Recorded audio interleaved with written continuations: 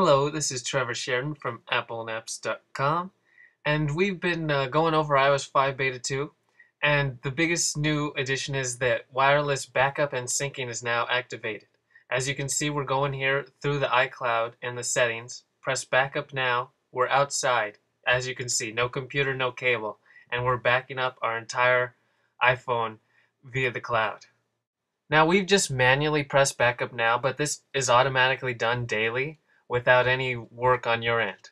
Also, as you can see, we can exit the settings and use our iPhone. Right now we're in Safari loading up a page and your device keeps backing up in the background. You go back into settings and more of it's been done. You can actually use your device while backing up, which is completely different than iTunes Sync currently.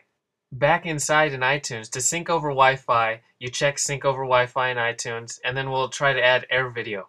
We'll do the sync on iTunes on the computer, and as you can see, it starts syncing right on the iPhone. And then, moments later, you got Air Video right there, new app on your iPhone ready to use. Now we'll do the same thing for music.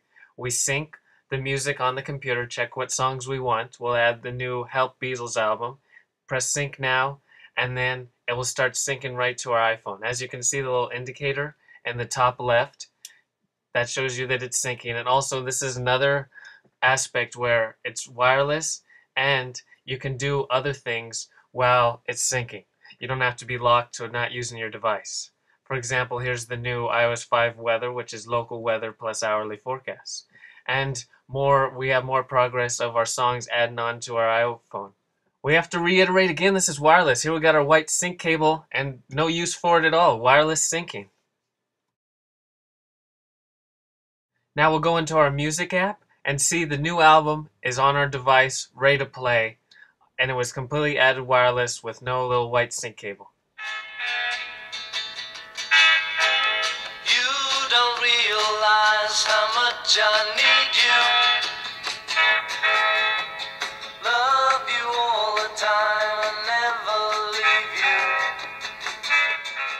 That was nice. Now also software updates are activated, though we don't have any currently available, and also notifications have been slightly changed. Now you can choose to have the weather widget or the stocks widget on or off. In Beta 1, the stocks and weather were on and there was no way to turn them off. Now you can turn either on or off. Also, the view on your lock screen is different. So when a new alert comes in, it's big.